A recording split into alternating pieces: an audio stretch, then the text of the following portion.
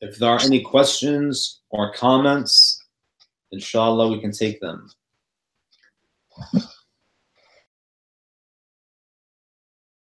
Even when they tell the truth, even when they happen to be truthful. Now, what does this mean? That sounds like a contradictory statement. Mm-hmm. Now,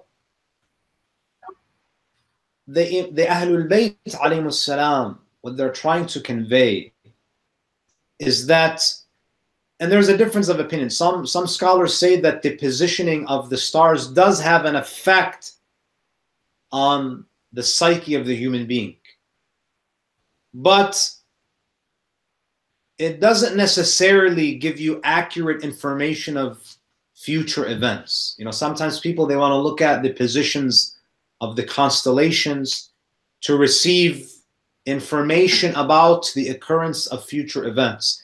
Ahlul Bayt say they are liars because they don't have that knowledge, meaning it's all based on probability and randomness. So even if they happen to get it right, it's not because they actually have a legitimate science. It just means that they happen to be right, not because they actually have knowledge. It's just, you know, when you're always predicting the future, you know, that's why fortune tellers, you know, they make their statements so general and they say so much. And then when finally they get something right, they say, see, I told you, it's because of the positioning of the stars. That's why Ahlul Bayt, they say, كَذَبَ الْمُنَجِّمُونَ. The astrologists, they're liars, even if they happen to be truthful. That's random. It's not because they actually have understood the nature of that science. So if we assume that it is an actual science, they don't have that knowledge. Only awliyaullah have this knowledge. And if there's no such thing, then again, it's a guessing game. It's pure conjecture.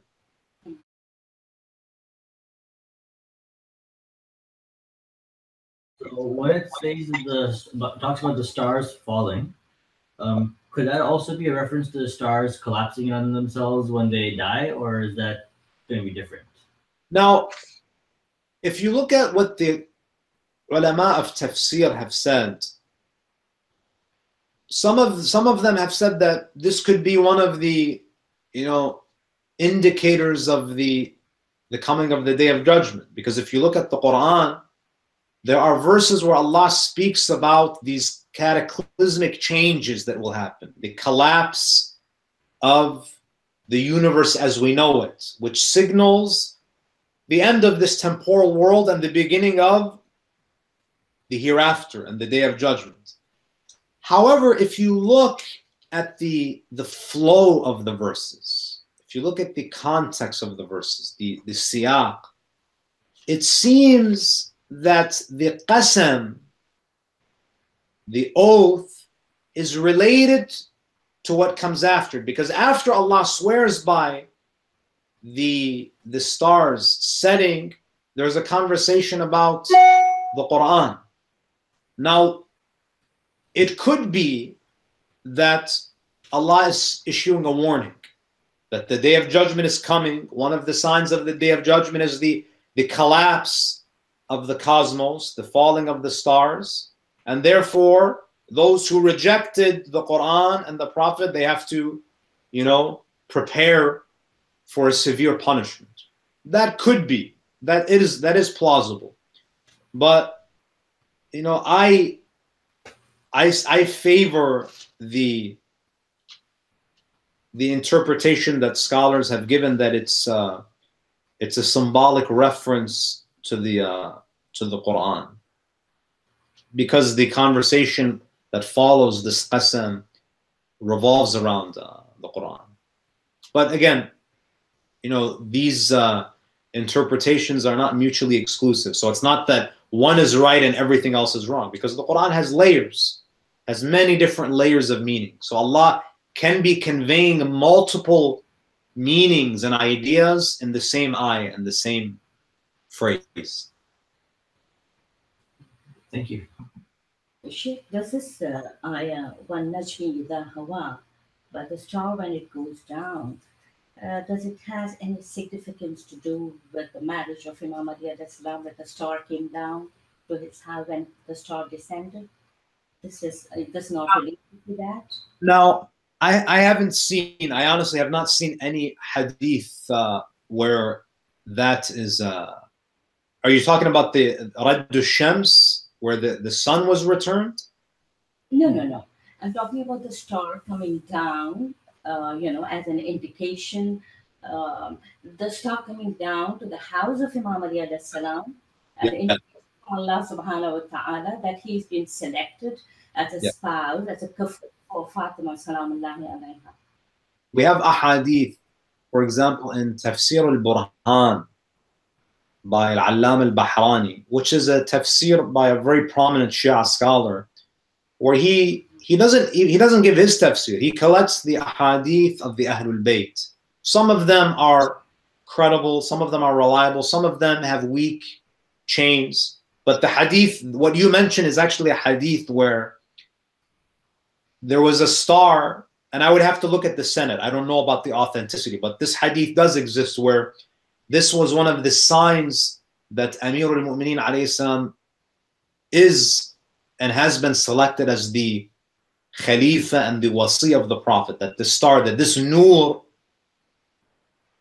descended into the house of Amir al-Mu'mineen alayhi salam, and that was a miracle and an indication that he will be the one who carries the torch after the death of the Holy Prophet. So there is a hadith to that effect.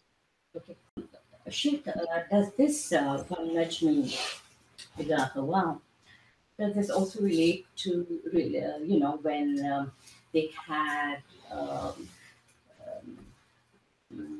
differences when the ayah was revealed to the Messenger of Islam, that all the doors of the other Sahaba should be closed to the masjid except the door of Imam Ali alayhi salam, and then they were all very upset about the whole this, and then they tried to defy and argue with the Prophet, and then I think it's in one of the hadiths, now I don't remember very well, that the Prophet says that yes, we'll wait for the decision of Allah, and then the star descends on the house of Imam Ali alayhi salam, and then the door of the house of Imam Ali alayhi salam was open to the Masjid al-Nabawi.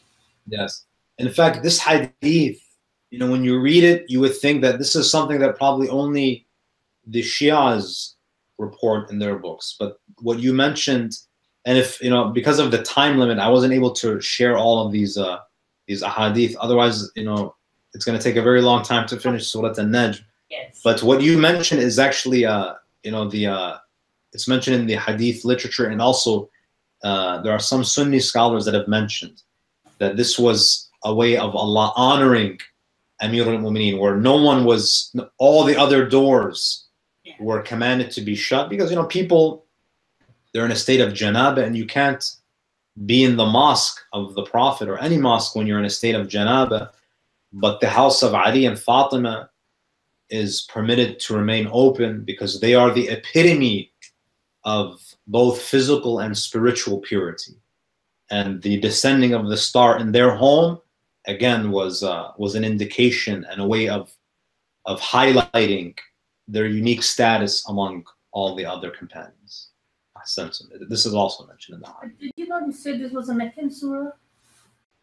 And the incident she mentioned, that's from the Medina. Now, there's a difference between sababun nuzul and ta'wil. So an ayah of the Quran could be revealed in Mecca, but there could be something that happens, and the Prophet or the Ahlul Bayt, they refer to this ayah as one of the manifestations of that ayah. I'll give you an example. Abu Lahab was the uncle of the Prophet. Abu Lahab rejected the message of the Prophet. Allah reveals Tabbat yada Abi Lahabin wa tab, condemning him almost prophesizing that he will never believe. When did we fully understand Surah Lahab? When it was revealed or when he died? When he died, meaning it was revealed at a specific time, but when did we understand this? When did this prophecy become fulfilled? When he died, because he died on kufr. Because if he were to believe, he would have nullified the surah, the message of the surah. So Surah Lahab is an example where a surah is revealed, but the prophecy of that surah is delayed for a later time. So this could be an example of that.